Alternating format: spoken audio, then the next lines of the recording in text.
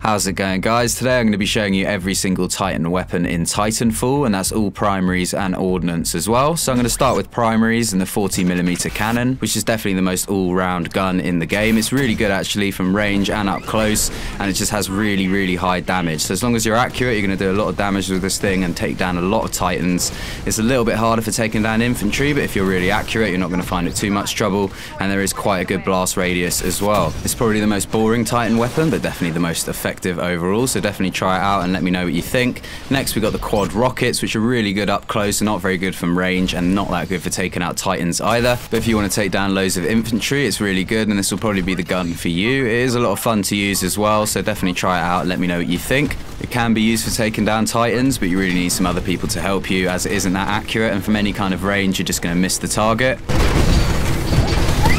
Warning, another Titan is attacking you. So next up is the XO16 chain gun, and this is the most standard weapon in the game. If you're a beginner, you're going to want to use this because it's really easy to stay on target, and it has quite good damage, but definitely nowhere near as good damage as some of the higher level guns. This gun's equally good for taking out infantry and Titans, so it really is a good gun to start with. But if you do stick with this gun for the whole game, you are kind of selling yourself short because you really can't get that much damage out compared to a lot of the other weapons. If you disagree with me though and you really like this chain gun, then let me know in the comments section below. And I'm now going to be moving on to the plasma railgun, which is actually my least favorite of all of the guns. It is really difficult to use and it's only really good from range. I do think though if you got instant shot for this gun, it could make it a lot better. What that actually does is means you don't need to charge and you have full damage for every little burst that you have, but at the same time the damage will be decreased, so you're not going to be able to get as much of a hit as before. This would be good on last man standing though. If there's a lot of you in a team, you can take down Titans from far. Next up is the arc cannon, and I actually really like this gun. It's exactly like the Wunderwaffe from COD Zombies, so basically really good for taking out infantry. But the arc cannon doesn't just chain off infantry. If you hit a Titan or a turret like this, it's going to chain off that object and then onto the enemy as well, so definitely really useful. You can inflict a lot of damage if you do get a full charge, but it's really hard unless you've actually got rid of their shields. If they've got shields up, you're not really going to make any dent into them whatsoever.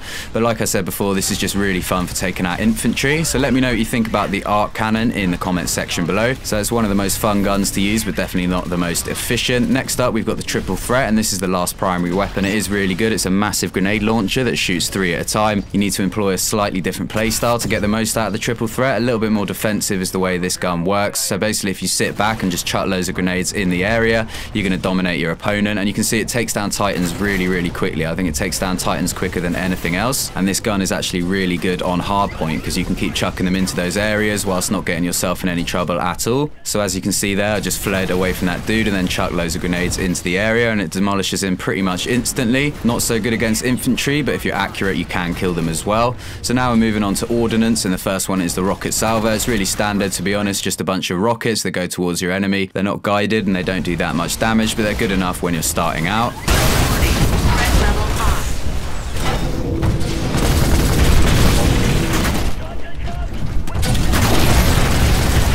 So next up are the slaved warheads. What you need to do is actually lock onto your target each time to use them, and you have a little bit more damage than the previous ones, the rocket salvo. Unlike the primary unlocks, the ordnance unlocks do really get a lot better as you get through the game. And now we're on to the cluster missiles, which are probably the most powerful of all of them. The only thing is that you can't actually target your enemy, so if you do miss, which is quite often with this thing, it is a complete waste. But as you can see there, once you shoot it off, it's got about 10 secondary explosions, and if you have 2 people shooting them, you can completely dominate a Titan in about 10 seconds. So a lot of fun to use, not as good as the next unlock, but definitely really good until you get them. And lastly, we got the MTMS, which is the multi-target missile system, and I really like these. What you can actually do is paint your target onto multiple enemies and then just release the fire button, and you get a huge amount of rockets come out, which are deadly accurate. You can see I completely ruined this guy's shield just in one volley of these missiles, so really worth it. In my opinion, they're definitely the best overall ordnance unlock because of the damage and accuracy. You can see here that I managed to get 2 volleys of missiles off in about 10 seconds, so definitely really effective, especially in combination with the triple threat grenade launcher. The only thing is you can't hit infantry with them, they're purely for hitting Titans. But I hope you guys enjoyed this video. Please like and subscribe, and I'll see you on the next one.